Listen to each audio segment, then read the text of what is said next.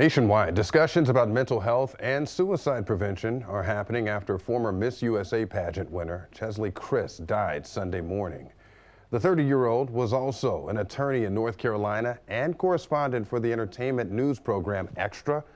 New York City police say she jumped from a Manhattan apartment building.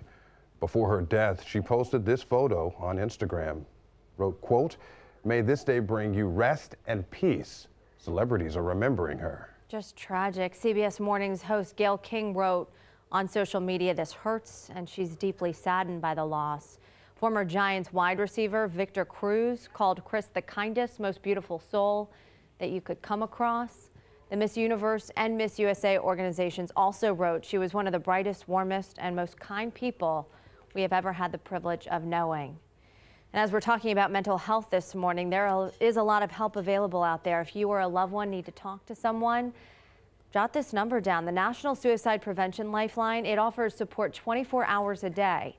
You can call 1-800-273-8255 or text HOME to 741-741. That's the crisis text line.